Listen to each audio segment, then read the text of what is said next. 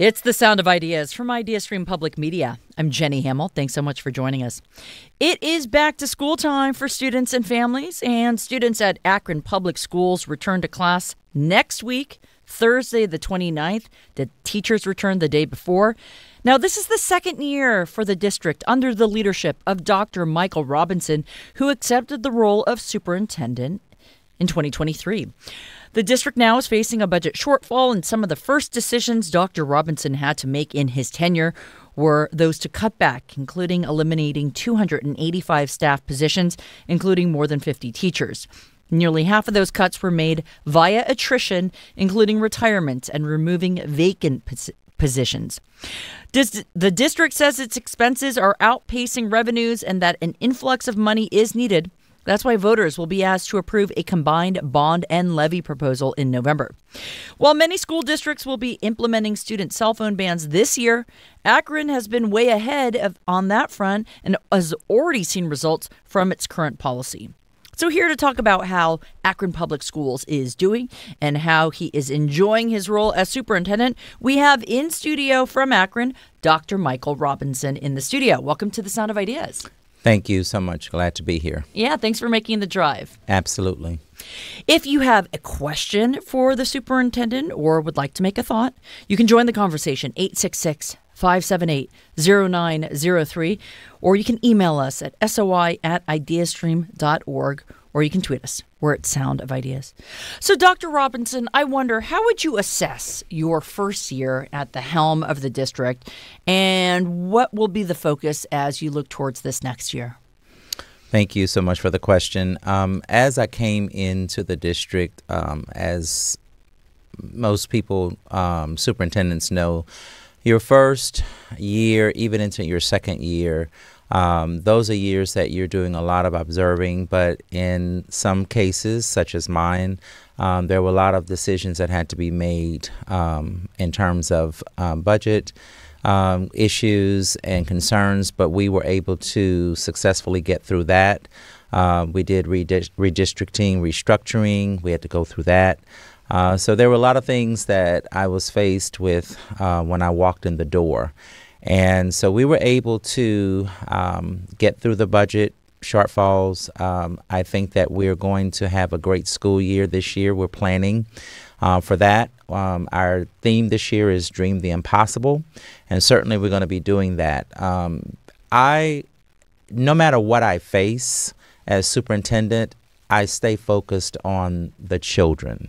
It is so easy to get involved in adult issues, which those are important as well, the politics, but I stay focused on the children, my purpose, my why, and why I accepted the job, why I accepted the call to be a superintendent, and why I accepted the call to be an educator. And so regardless to what I deal with, I stay focused on the children. Some adults may not feel that way, but I know in my heart that we're focusing on the children. And when you do that, then the decisions that I make are going to always be in the best interest of our scholars. What I didn't want to do was to touch, if possible, as much as I could, not touch the classroom. And so I think we were pretty successful in being able to do that. And so, yes, there were some reductions with teachers, but I'm happy to say that all of those teachers that were on the list, except for about 7 as of today, either accepted a job or some of them may have resigned, but the vast majority of those teachers were placed in schools within our school district. So we were happy to be able to keep them. And it was not so much that we cut teachers per se, but we did have some who were working within our central office that were placed back in schools, which then pushed out, due to seniority, pushed out some of the brand new teachers, first and second, third year, fourth year teachers. So I'm happy to say that even in spite of all of that, we have been able to save jobs for our teachers. And so we have 7 that are left on the list that we are still trying to work with in terms of trying to place them. And I really believe before school starts next week, I think that we will have probably placed those teachers as well. If not all of them, the vast majority of them. Like I said, it's only 7 that are left on the list. And that's mostly secondary when you get into specialization areas. So those are difficult decisions to have to make in your first year. I'm sure you had an anticipation of what was to come when you applied for the job or when they sought you out and knew what was coming. But it sounds to me like you're saying the composition of the classrooms, as far as the kids' perspective and the teachers around them, you were really trying to keep the same. Yes. That they weren't losing teachers in the classroom and things of that nature. Is that, Yes. am I understanding Yes. that right? That is correct. I was a classroom teacher, but I'm always going to be a teacher. I've been a school level building administrator, a turnaround administrator, always going to have that hat on. So when I'm making decisions, my kids, my scholars are first, and our employees, which includes our teachers, but all employees are on my mind when I'm making those decisions. And what people also don't understand is that as an urban school district, as an urban superintendent, our issues are far different than sometimes that of our counterparts that are in suburban areas around us. And Akron is an urban school district. Mm-hmm. And so a lot of great things in spite of the things that we've had to do, and everybody had to endure budget shortfalls across the United States. Everyone is coming off of what we call the ESSER cliff, which was the money that was provided to school districts across the United States through our federal government via our state. And so everybody has had to do what I've had to do. But coming into the job, I didn't know specifically what I would be facing, but I knew, as I said to the board, if your district is like any other in the United States, if I'm selected as the superintendent, which I thank the board for allowing me the opportunity to have been selected, but if I was the one that was going to be selected, I knew that I would be coming into what I had to face. I didn't know all the intimate details of it. And so there were things that obviously I had to learn quickly. Some things I discovered quickly. But I'm happy to say that we have made it through that. And we're ready to open our doors on Monday for our teachers and on the 29th for our scholars. So you say kids are paramount to your job and your approach when it comes to how you want to run a school district. I was education reporter here during the pandemic, and I know how hard hit Akron Public Schools and a lot of the urban schools were particularly hit by the pandemic. Mm-hmm. Kids weren't going to school. And academics plummeted. And I wonder what you're seeing now as far as academic performance and attendance, and if it's something that the school district is actively working to address.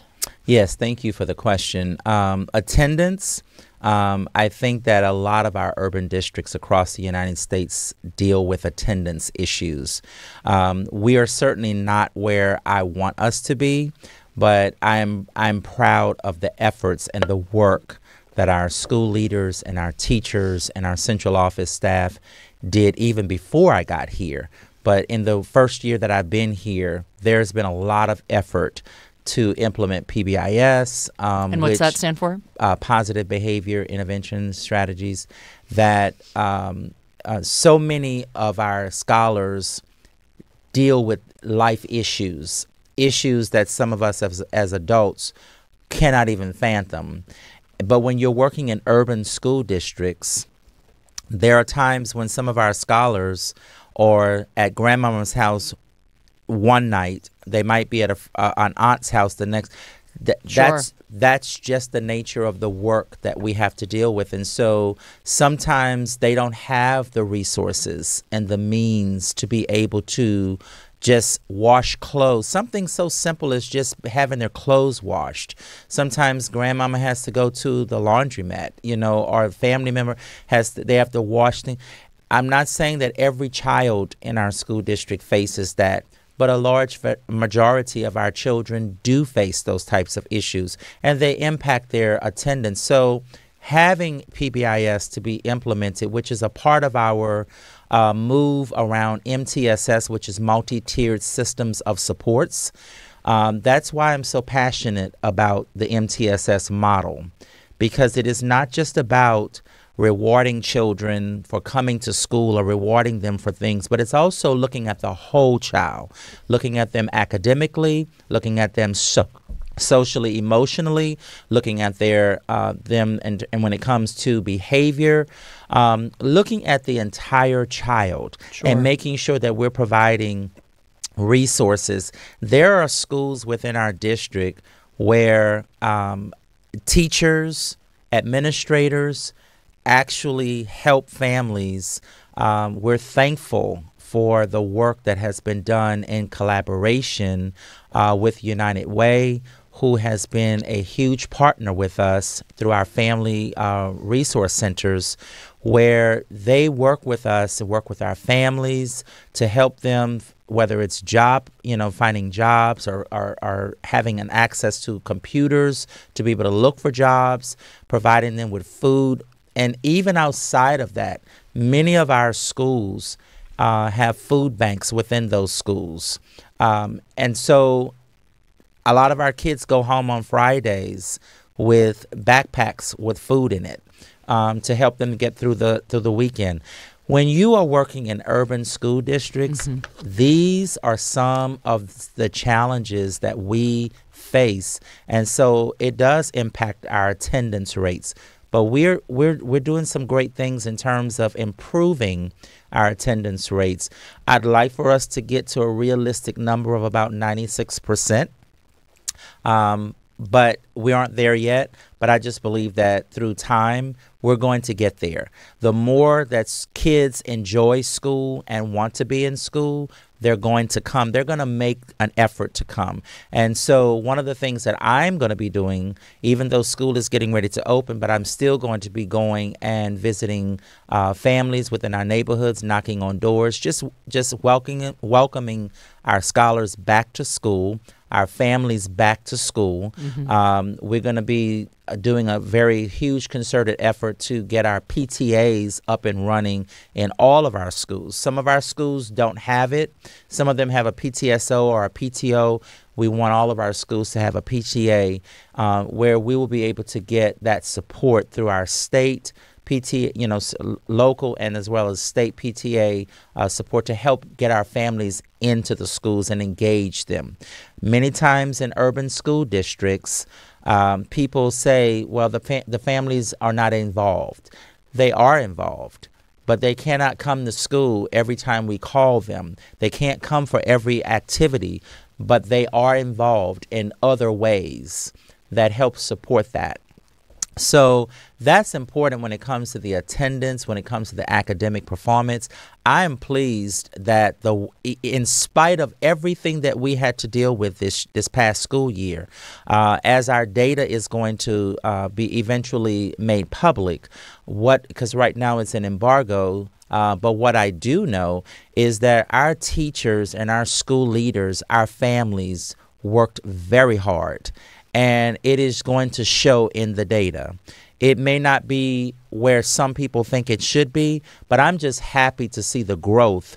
For example, in Algebra 1, we made double-digit gains there. And there are other aspects. If you look at our Blueprint for Excellence, which is our strategic plan, I'm proud of the work that was done with that as well, so that we could derive at what we call KPIs, our key performance indicators. All of that helped us in having a goal and a focus. And so our teachers work very hard, our paraprofessionals, our cafeteria workers, our secretaries, everyone, our school leaders worked very hard. We did a lot around family and community engagement. In fact, just last night and again tonight, we're going to be at Backpack at the zoo, where our families can come, they can register. We welcome people in our community if they want to come back to Akron Public Schools, which we welcome them to do so. We actually had families last night that actually came back to Akron Public Schools. So Akron Public Schools is doing a lot we have our college and career academies where we're actually now taking it down to the elementary schools, even in our pre-K, which this year we were able to expand. And so when you ask me about academics, it's important for our children to have full day pre-K, which thankful to our board for allowing me to be able to step out on that. We're going to be this year, and in fact, we have a waiting list for full-time slots. We still have some part-time slots, half-time slots that are open, but literacy has to be at the forefront of everything we do, especially in an urban school district. You're looking at someone, even though my mother was a teacher and I came from what would be considered a middle-class family at that time, but when I think back and really look at where we were as a family, we were one step above poverty. Looking at where my family was and how much money my mom, made as a school teacher back in those days. But literacy has to be at the forefront. It's personal with me because I was a non-reader. And so because comprehension was an issue for me, I didn't learn to really read until I got into high school. Teachers helped me along the way, and it's not because my mother didn't do her job, because she had me in every summer program that there was. Wow. But when children, especially children in an urban school district, do not have early exposure, and that's what we're doing through our full day pre-K this year, that's important. I also think about the aftermath of COVID.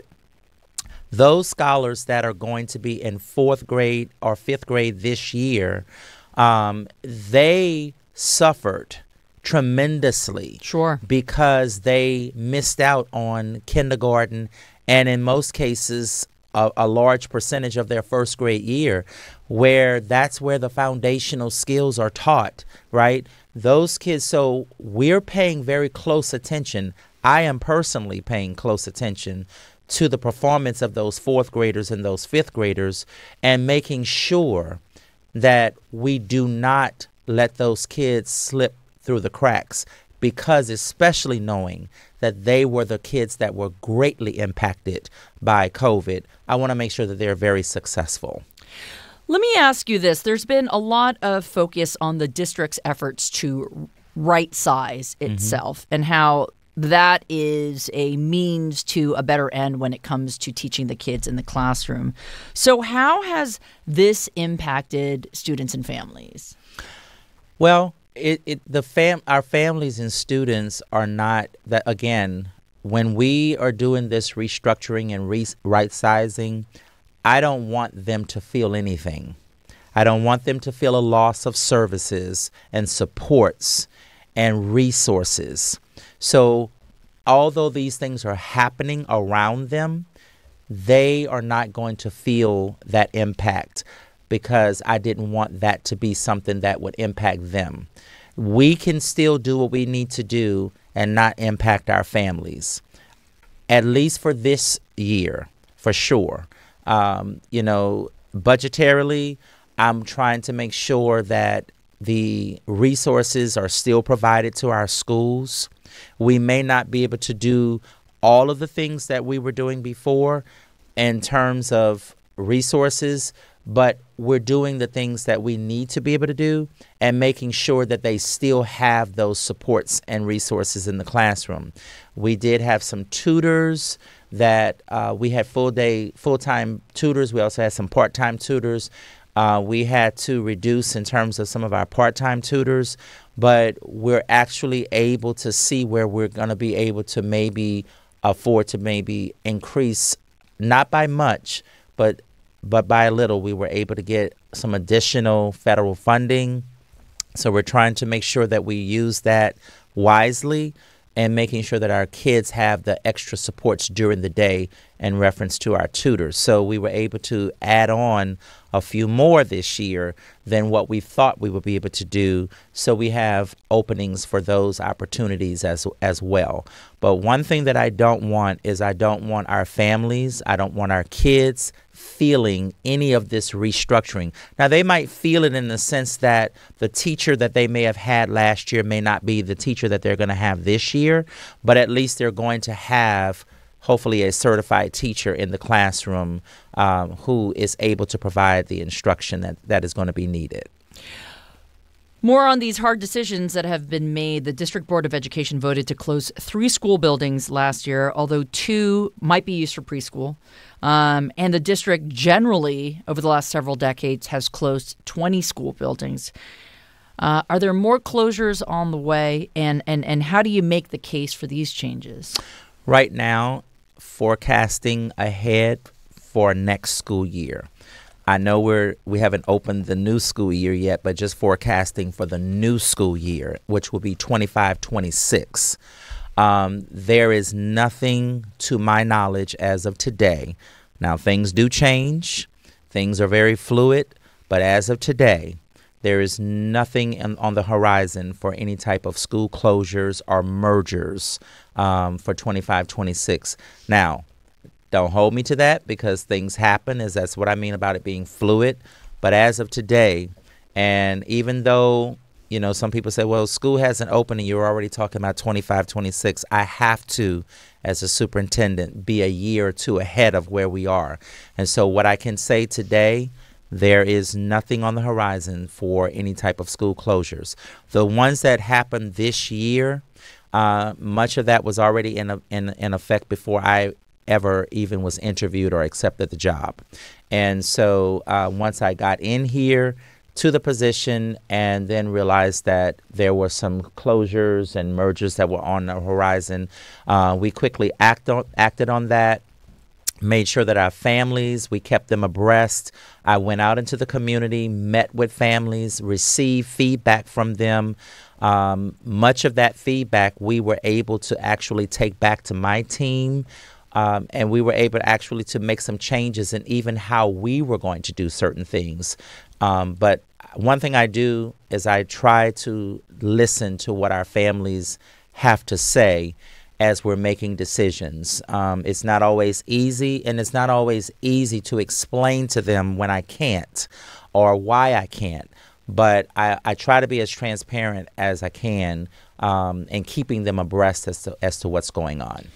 We have Dr. Michael Robinson in the studio. He is the superintendent of Akron Public Schools. If any of our listeners want to ask a question or give a thought, you're welcome to join in the conversation, 866-578-0903. You can email us at soi@ideastream.org or tweet us. We're at Sound of Ideas.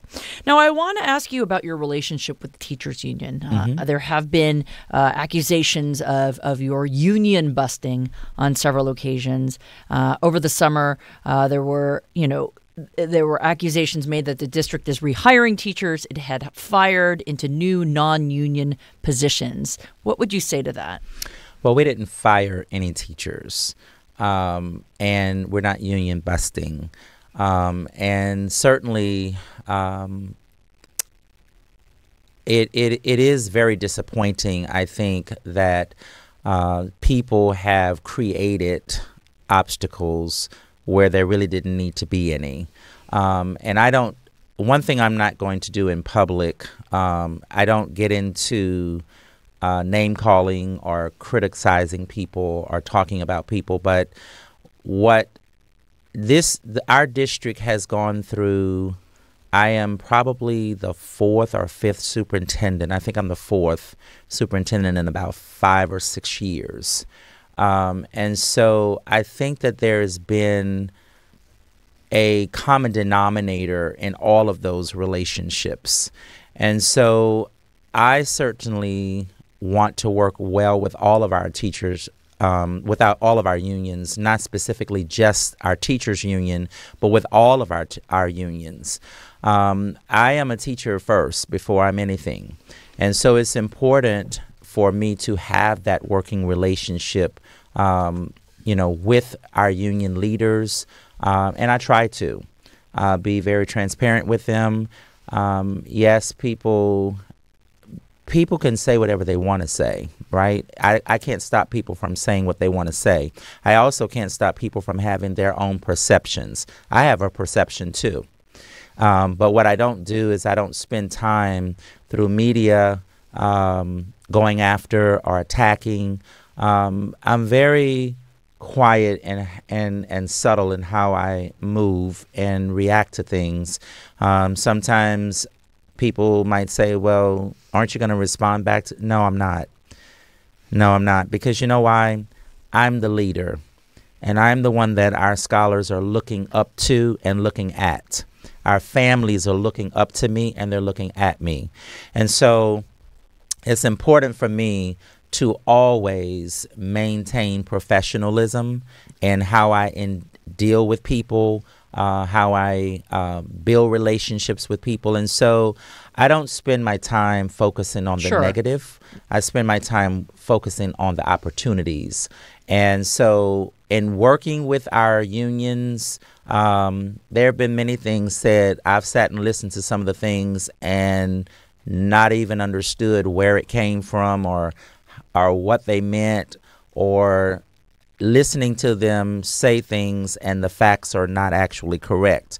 And so when you're sitting there listening sometimes to these things, and then the aftermath of some of this, when you go back and when you do discover what was meant by that, and it's like that's not at all the case or exactly the facts of that. So I'm very, very methodical and very careful in that I do not get in public and go back and forth. I don't do that. So let me ask you this then. I mean, it's clear you don't want to step into some sort of argument about past actions, but I mean, obviously a good relationship needs to be had with all the unions. And what is your intent and hope in having a dialogue and working with the teachers union going forward? I'm going to continue to do what I'm doing right now. I meet with my union leaders every month, those that are able to attend. My door is always open to all of our union leaders. They have my personal number, so they can call me, and some of them do on a frequent basis, which I have no problems with. I welcome that. They know that I'm available day, night, weekends, and some of them call me. So the structure that we do have a labor relations department, and we do have a human capital department where our labor union leaders will interface more with them. However, I'm meeting with my labor department and human capital department. I meet with them almost daily. So I am very well abreast as to what is going on. And when it is necessary for me to engage along with them, with our union leaders, I do so. And so I'm a very approachable person. People, again, have their own perception. Sure. And they can create their own narratives. But in the end, at the end of the day, this work for me is ministry work, right? This is a calling for me, because I can remember times when I tried to find something else to do and get out of education. And I always found myself right back where I started from, because I know that this is what was divinely orchestrated for my life. And so I'm here because I want to be here. I'm here because I want to see longevity in this role and do the work. And I'm here to build those relationships that need to happen, whether it's with our business community, whether it's with our family, employees, with our labor unions. And I'm going to continue to keep doing what I can. I can only build relationships where and when people allow that to happen. All right, we have a handful of minutes left. I want to ask you about this combined operating levy and bond issue to rebuild North High School this November. How is this request landing, and what was the rationale to have them combined on the ballot? Well, I'm not really, due to the state law, I'm not really able to really get into levy issues, but I can speak about the facts. Yeah, let's hear them. And so the fact of the matter is, Akron Public Schools, fiscally, we need a levy. However, this actually was supposed to happen in 2019. But of course, we know, unfortunately, COVID hit. There was supposed to be a reduction in staff and budget cuts and all of those types of things happening in 2019 and in 2020. But again, due to COVID, that did not occur. And so, unfortunately, those things had to stretch as long as they did.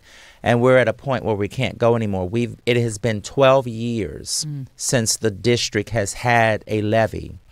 That's not really to be, what is to be commended is that the district really and truly managed the finances and in order to help us survive. COVID happening, even as egregious as that was for us across the United States, it probably slowed some things down for us as a district. But we're now at a point in time when we cannot continue to keep going on. And so a levy being combined will help us with operating expenses. It will also help us to build North High School. There were some conversations, of course, prior to my arrival that, why didn't we do North first and then the other schools? Well, I wasn't here, and what is happening. So it really doesn't make a whole lot of sense for us to even discuss the why in that. Sure. What is important is that we want our families to know that we're trying our best not to have to do any type of further cuts. We don't want to have to do any more, further cuts. In some cases, we're very, very extra lean in some compartments of our school district. And a district this size, we shouldn't have to be as lean as we are in certain areas, that is. And then when it comes to the classroom, I really don't want to take away things from our kids. I don't want to take away, extracurricular activities or have to shave here and shave there with summer programming and all those types of things. So we need a levy. We are a district right now that needs the levy, but what I can assure you is that in about 5 to 6 years, and thereafter on a continuous basis, we will have to come back and continue to keep doing a levy because we cannot afford to go 12 years again.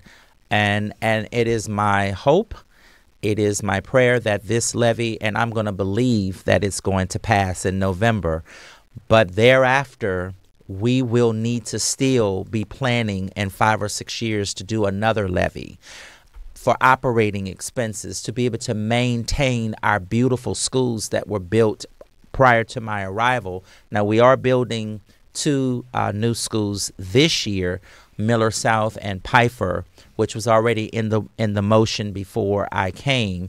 And then, of course, we would be needing to build North. So the hope, my prayer is that this levy, and I'm believing that it will pass in November, and then we will be able to build North High School, which desperately needs to be rebuilt. All right, I want to ask you about the cell phone ban in middle and high schools. It was a subject that we were excited to talk about here on our show. We had a full panel on it, and it was a novel at the time for a district to be saying, you got to put your phones in a bag and you can't have them. How have those efforts, have you found that they have been positive in affecting the students' attention and in alleviating the situations when it comes to fights and those types of things? Yes, it has. You were speaking about our teachers union, but there was a great move last year, the end of the year before, Sure. not last year. There was a great move on the part of our unions, especially our teachers union, working in collaboration with our administration at the time. I was not here, but I walked into the implementation phase of much of this, and happy to say that it was extremely successful. Was it perfect? Absolutely not. I only can recall of only one situation this past year, this past year, where a child did not have their phone or their bag broke, and they were able to do, but that was only one situation. And actually the other situation was actually after school. So I guess that one doesn't count. We won't count that one. Yeah, that one doesn't count. So, but there was only one situation this past year. Teachers, from what I have heard from teachers in speaking with them personally, that is not every teacher in the district, but as I go into buildings and talk with teachers, talk with school leaders, talk with our paraprofessionals, I even talk with our custodians as well when I go into schools, and just asking them questions. You know, it's not about a gotcha, but it is about how is what we're doing working, and how, what can we do to make it better. And they have been very pleased with having the Yonder bags and having those phones. Now, our kids, on the other hand, weren't necessarily happy. But, I did talk to some kids. I have a scholar advisory committee, and there was some mixed emotions there. Some were in favor, some were not. But in talking with children as I go into the building, some of the kids actually said, well, it's not so bad after all. I talk more with my friends. I pay more attention in class. I'm not on my phone. Now, some parents, said, well, how am I supposed to get in touch with my child? Call the school. The school will get your child to the phone. If it's an emergency, we will get that child to the phone immediately. So make sure that the families have communication with their child. I know that anything new that you try, sometimes people don't see the value in it until later. And I think we're starting to see that value now with a lot of our families. But it really and truly, the efforts that they made along with our teachers union, all of our unions actually, but our teachers union, which was very instrumental in that, with Mrs. Shipe, part of that, and along with our school leadership, system leadership, we presented at Ohio 8 when I first came in last year.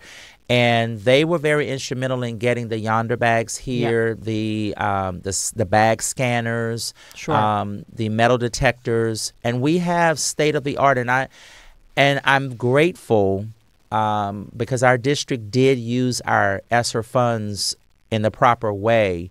I'm grateful that we had those funds that could help us with this at the time that it happened. And so it's very important for us to continue this. This year, we're going to be implementing the Raptor system, which is going to be an addition to that. So we are really trying to move forward to keep our schools safe. I know some people had their own opinion about our schools, but our schools are extremely safe. Good. The environments are wholesome for learning and for children to come back to school, and to welcome those who were sitting on the fence. We welcome them to come on back to Akron Public Schools. Well, Dr. Robinson, unfortunately, we have run out of time, but I appreciate you again for your willingness to come in and to talk to us and our listeners. Dr. Michael Robinson, Superintendent of Akron Public Schools, thank you so much. Absolutely. Thank you. I'm glad to be here. Time now for a quick break. When we come back, we're going to talk about the legal challenge filed over ballot language approved for the anti-gerrymandering issue before voters this November. This is The Sound of Ideas. I'm Jenny Hamill. We'll be right back. You're with The Sound of Ideas from Ideastream Public Media. I'm Jenny Hamill. Thanks so much for staying with us this hour. The coalition that worked to put an anti-gerrymandering amendment on the November ballot has filed suit against the Ohio Ballot Board.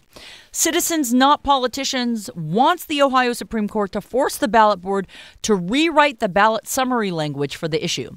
This is the language that voters see when they are deciding whether to vote for the issue or not. The amendment, which seeks to take politicians out of the redistricting process and making Ohio's political district maps, will appear as issue 1 on the November ballot.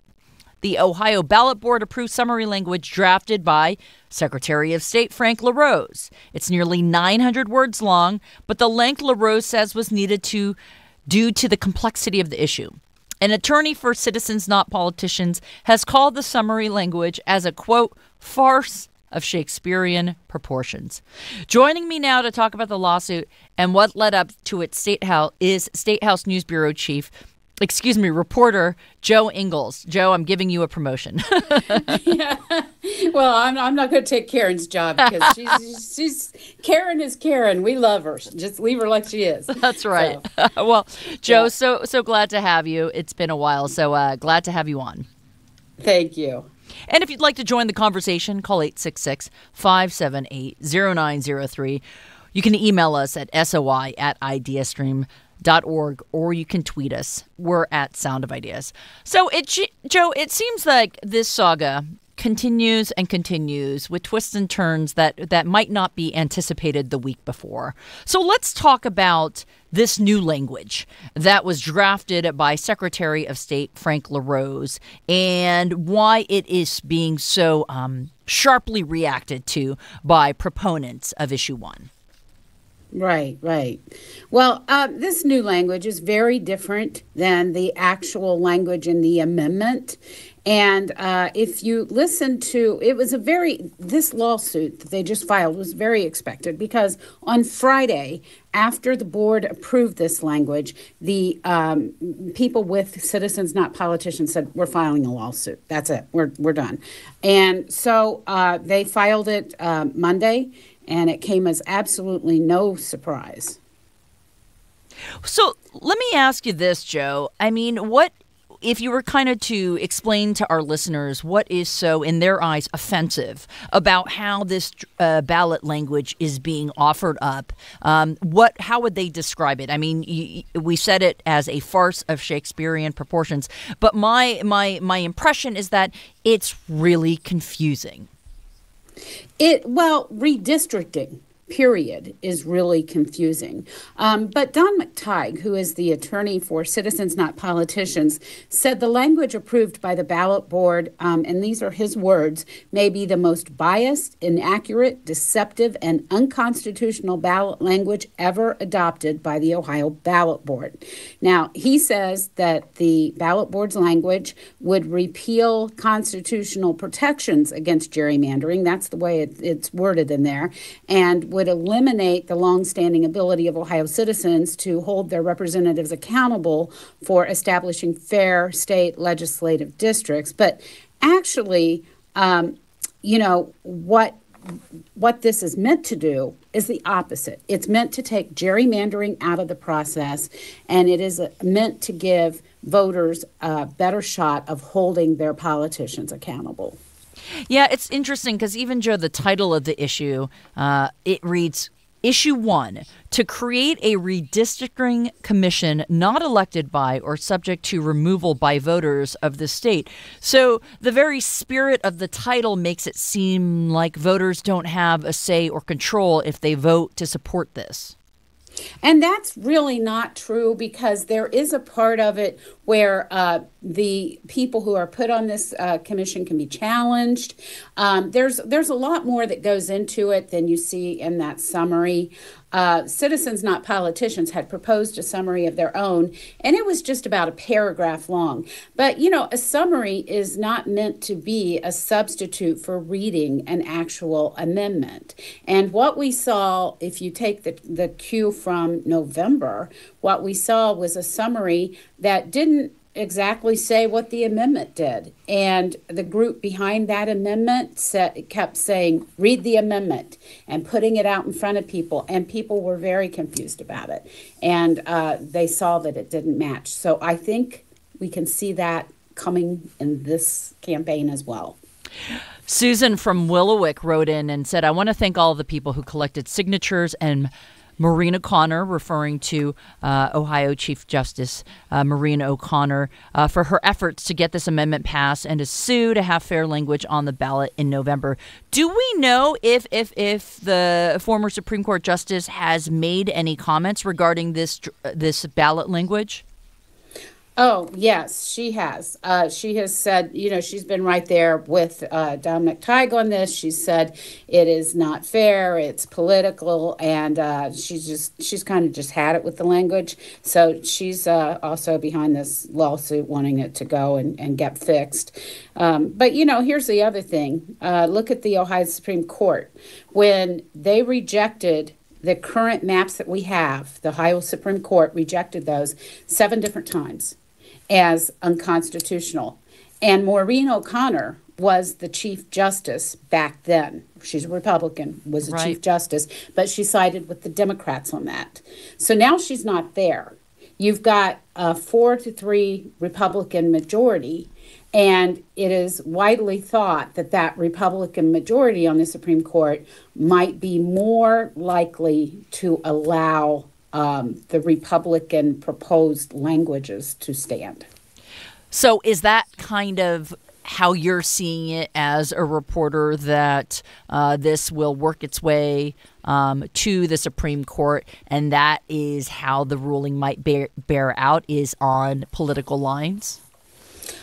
I think that's very likely. I mean, if we look at, how things are, the Supreme Court has it filed right now. If we look at how things could go, we saw last year that there was basically a tweak in the language, but not anything that was a big change in and that was the November amendment language. Who knows what they're going to say about this language? They might make tweaks, but, the tone, as you pointed out earlier, Jenny, the tone is different in the summary than it is in the amendment.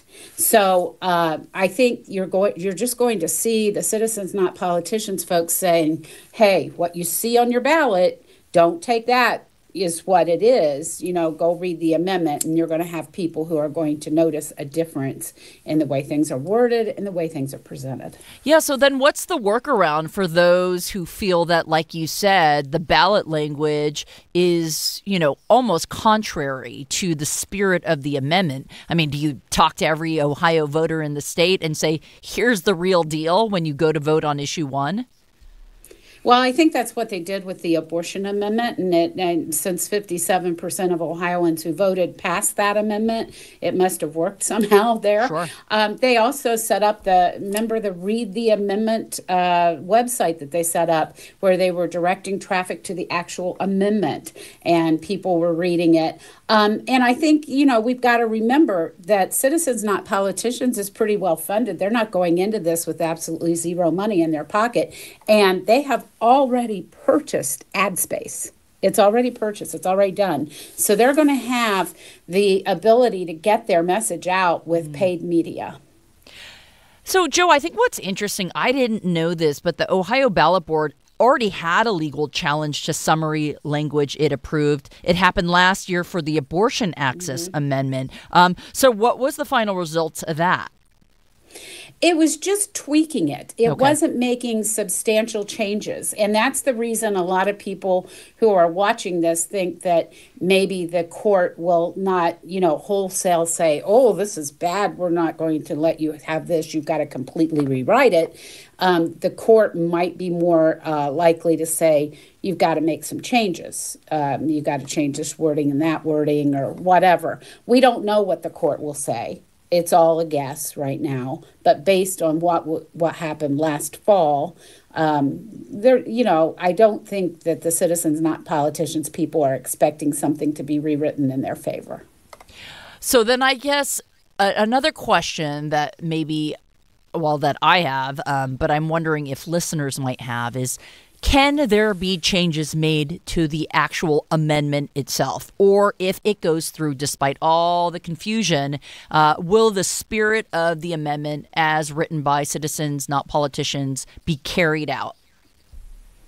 They cannot change the amendment itself. It's already gone through the process of going, an amendment has to jump through so many hoops through the Attorney General. It's already been through the, ballot board once. There's like a whole process. And if they were to change anything, they'd have to go back through that process, which means they wouldn't be able to get it on this November's ballot. So it will not have changes. And I think what we're going to see is they're going to focus, the citizens, not politicians, folks, are going to focus on areas of misunderstanding and confusion among voters. State House News Bureau reporter Joe Ingles, I know you will be watching this with an eagle eye and reporting back to us. So I thank you for joining us and bringing us up to date on this issue.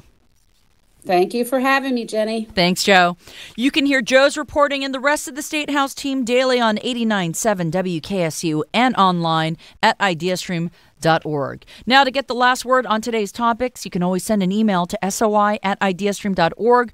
We're on Twitter, now X, at Sound of Ideas. And you can follow me at Jenny Hamill _ or on Instagram at Jenny Hamill Ideastream. Tomorrow on the Sound of Ideas, we will get another update on the Democratic National Convention underway in Chicago. We'll talk about what the impact the change at the top of the ticket has had on the presidential race and down ballot too. If you missed any portion of the program, you can find us online or listen to the Sound of Ideas podcast. Just a reminder, there will not be a rebroadcast of our program tonight at 9 because NPR is providing special coverage of the Democratic National Convention from 9 to 11 tonight, which you can hear on 89.7 WKSU. I'm Jenny Hamill. Thanks so much for listening. I'll speak with you tomorrow.